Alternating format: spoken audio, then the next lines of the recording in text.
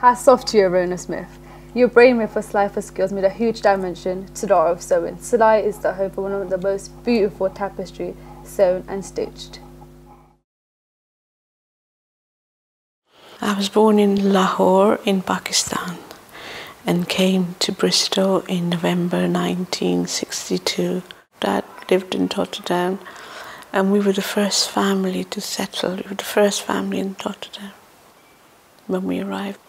There were other, there was an Asian community, but it was predominantly males that had come over and kind of settled down. They were still bringing families.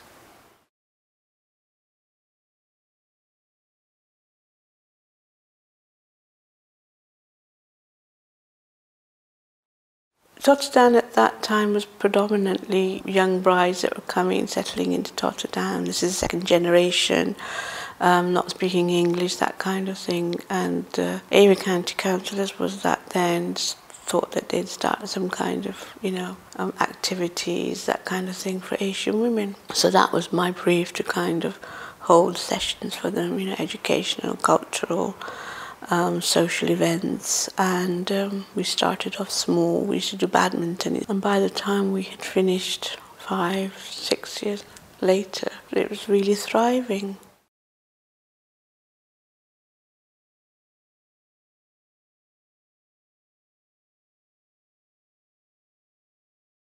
Kind of thought what else we could do for the women, and sewing seems to be the thing that could help them, because they couldn't buy their own clothes in the shops, and it was young brides that didn't know what to do.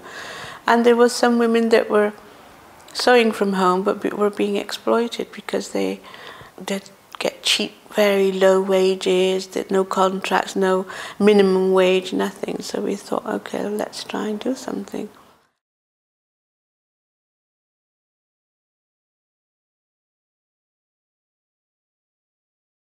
Over the years I've been here with Silai, the sewing is only part of what's done here. It brings women together under one roof. They learn from one another's experiences.